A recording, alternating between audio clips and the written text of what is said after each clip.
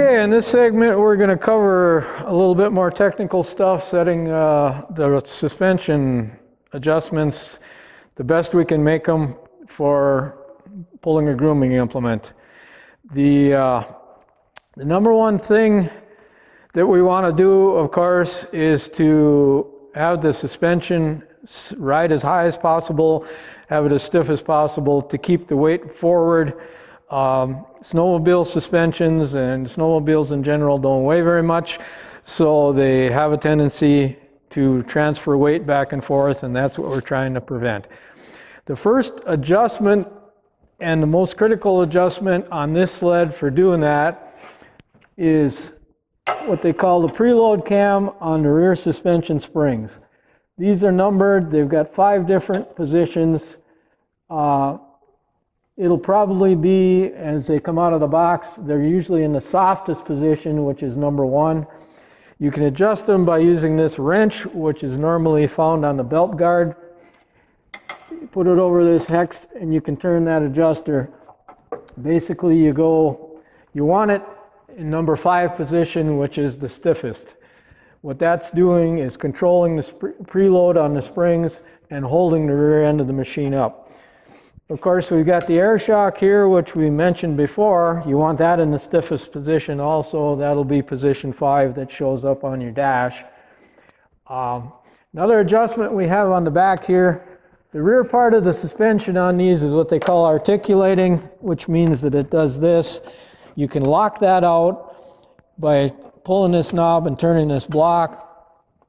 We usually leave them so they articulate, because the reason they do that is so this can come up. It allows the rear of the suspension to float up on the snow when you back up. You'll get a little bit better traction by locking that down, but then the machine doesn't back up as well. So another adjustment that we do have available to us that we don't use is what they call the front limiter straps. What those are is the 2 rubber straps that control how far down the front of the suspension goes. If you're really having a hard time steering, you can shorten those straps, but what happens then is you sacrifice a little bit of traction because you're basically pulling the front of the suspension up off the snow. So that's kind of what we use as a last resort. There have been some sleds where we have had to run those with the straps pulled up. These newer ones, we usually start out with them in the factory position. Something else that you can notice on here that's not a stock Skidoo part is we have what we call ice scratchers. The reason we have those is modern snowmobiles are set up where there's a plastic slider on here that runs against the metal clips on the track that supports the majority of the weight. We have a series of wheels incorporated in the suspension also, but they're just supplementary. They're not supporting all of the weight. The issue that we have with this system, and even trail snowmobiles have it also, is they rely on snow to lubricate this plastic slider. If you're riding or running on a very hard-packed trail and you're not getting snow thrown up, these metal clips get hot from the friction of rubbing against the plastic, and this plastic won't take very much temperature where it'll start to get soft, and then it'll feel like the brakes are on. And if you stop when that plastic is soft, sometimes it'll stick right to the clips, and then you'll feel like the parking brake is on. To prevent that, we have what they call ice scratchers. Basically what they are is just a little spring that's bolted to your suspension, set to run in the snow or on the ice, and this causes a spray of snow and ice to come up. Even at 5 miles an hour, they work just fine. It basically fills your suspension with snow and ice, which is to lubricate your sliding track going over the slide rails. So about the scratchers, the ice scratchers, this is one model. It's the most common. They come set up like this, depending where you get them, they're, I don't know, $70, $80, I guess. The one disadvantage to these that you have to remember is you can't back up with the scratchers down. It will bend them and maybe break them off. Either way, it'll kind of render them ineffective. So there's a couple of different models you can buy. There's one that's basically a piece of heavy steel cable that has a carbide tip on it. You can leave those down all the time because you can go forward or backwards. It doesn't hurt them. There's a couple of models that Bombardier sells that have a double spring setup, one of which would mount up here, one of which mounts up on the running board. Those you can reverse on. They are more expensive. I don't know the exact prices, but they are probably preferable because it's very easy to forget that you have these down. And there's a lot of situations where you should run scratchers. So it's best to have the ones that you can reverse with because everybody forgets, including us. That's why we have the package of them here. We always keep spares on hand. Okay, we got we got one other adjustment here, which is also important to the steering. That's your preload on your front suspension springs. That's controlled by a cam on the bottom of the spring here. And once again, our little wonder tool that Skidoo gives us is what we use to adjust it. These will come out of the crate in the softest position, and basically we always crank them all the way up to the firmest position. There's 5 different adjustments on this preload cam. You go from the lowest to the highest. Put them in the firmest position. That puts more downward pressure on your skis, once again, to give you better steering. This particular machine still has the stock runners or wear bars, whatever you want to call them, on the bottom of the skis. They come from Skidoo with carbide on them. The amount of carbide on your runners is not real important on a grooming snowmobile because we're not running on hard ice all the time or worried about handling. We're just worried about steering. But there is one particular brand of runner that sticks down a little bit further, is built to turn in snow, and that's the manufacturer of it is Stud Boy. It's called a shaper bar. You can get them in 4.5 inch, 6 inch, 8 inch carbide. They get more expensive the more carbide you put on them.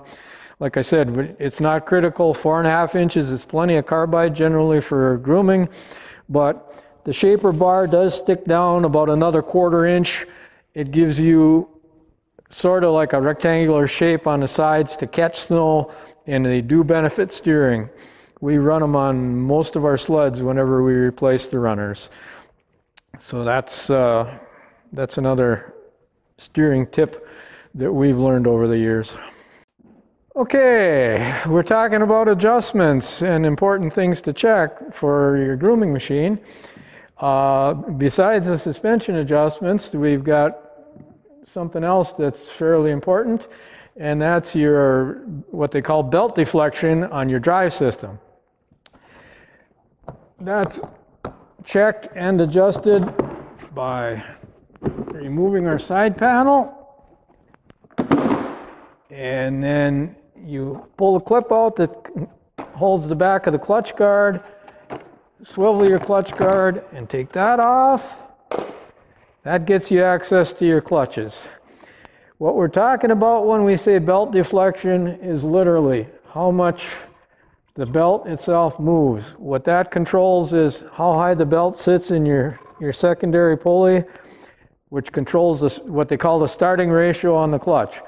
You want it all the way to the top to give you the lowest ratio possible, which is the equivalent of starting in first gear. When the belt wears, it drops down in the pulley, this gets loose, and when the clutch engages, it's higher up in the bottom clutch. It's like starting out a manual transmission vehicle in second or third gear. It doesn't work very well. The adjustment on these is done with this device here. Basically, Skidoo gives you the tools that you need to do it. You've got the wrench. You loosen this screw that holds this locked, and then this turns which is what controls your adjustment. This tool, you use your shock tool to turn this. This has got a left-hand thread on it, so you're turning it to tighten when you're actually loosening it. And then you have to kind of move it around a little to see where you're going. And sometimes it helps to use neutral so you can turn it without turning the track. And could still go a little tighter yet.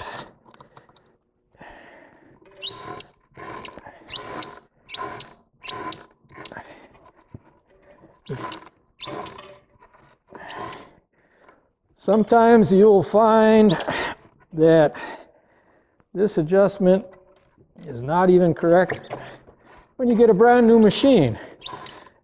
It's something that dealers may or may not check, and they should, but unfortunately, sometimes they don't do it. If you don't have somebody mechanical to do this adjustment, you probably should learn, because it is kind of important. If you get this too tight, what will happen is the belt will squeal when the machine is idling, and it'll make it difficult to shift the transmission. But otherwise, you want it so the belt is standing up out of the pulley and it's fairly snug. After you do your adjustment, you got to remember to lock down this screw. And that's basically all there is to it. As you use the sled, the belt will wear a little bit. It shouldn't wear much, but this should be checked occasionally. Generally, if your operators are properly trained, you shouldn't destroy belts. People that are having belt problems with modern snowmobiles maybe have operator problems. Normally, like this sled has got 2,500 miles on it. It just finished its 3rd season of operation. This is still the original belt on it. Like when you're operating, if you're hooked up to something, you hit the throttle and nothing moves in a second or two, you got something wrong. You got to get off the throttle and find out what's going on. And it's not the problem with the clutch either. Something's stuck, you're stuck, or whatever. So you just have to learn how to take care of a belt drive system to get the maximum life out of it and to prevent destroying belts. If you do get a system where it won't go and you stay on the throttle, if you ever smell smoke, probably what you've done is you burned a notch in your belt. And what that's going to do is make a vibration when the belt goes around. It's still usable. You can still get home with it, but you're not going to want to run it that way very long. Basically, you're probably going to want to replace that belt. So that's one of the things that could happen. Skidoo does give you a spot on the belt guard to carry a spare belt, and you should. Odds of it blowing or actually breaking are very, very slim, but it is possible. You could get a factory defective belt. You should have a spare one with you. It'll prevent having to have the machine towed out of the woods sometimes. So.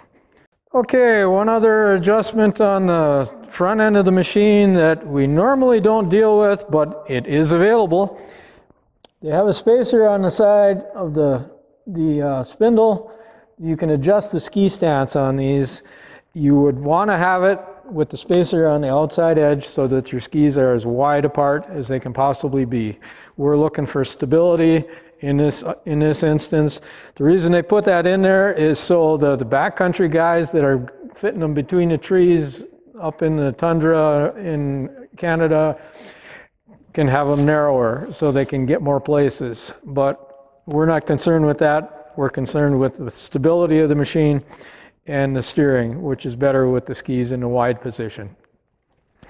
So actually, Rick, there's quite a bit of setup on these snowmobiles after we pick them up from the dealer. So I guess my question to you is, why can't the dealer just set the machines up and the customer can get on them and start grooming? You are correct. There is a lot of things that need to be done. And basically what we've found is there are very few dealers who understand what we need and what we're asking for. And it seems a lot of dealers, even if you ask them to set it up for maximum steering, they're either not willing to put in the time, or they don't know all of the adjustments or know what would make it work for our purposes. So that's one of the reasons that we made this video, to try and get our knowledge out there to the people that are the end users, because a lot of times you can ask for something out of your dealer and he can't provide a setup as good as we're telling you about here. So we're trying to help everybody out. And will the owner's manual go over any of the adjustments that you've talked about today with pictures, or? Yes, they do. You still get a paper owner's manual with all of the snowmobiles that I know of. They do have, actually they're drawings, they're not pictures, so they're a little harder to see. They do mention all of these adjustments, but they don't put them in context and say, okay, this is the adjustment that you want for pulling a groomer. They just say, okay, you have your rear suspension or rear spring adjustments. This is the minimum, this is the maximum. Same with the front end, you know. They tell you the adjustments, but they don't tell you what they're for. So they are in there. If you read your owner's manual, you'll come across everything that we've covered today. Well, I think that was a great video. I enjoyed seeing some of the setups again, and appreciate you working with us. I want to thank all the folks watching. If this video was something that was helpful to you, make sure you subscribe to our channel. And we're going to be doing some other videos, pulling groomers, grooming technique, and some other technical ones on side-by-sides and whatnot. But in the meanwhile, let's get this snowmobile out and hook on to a groomer.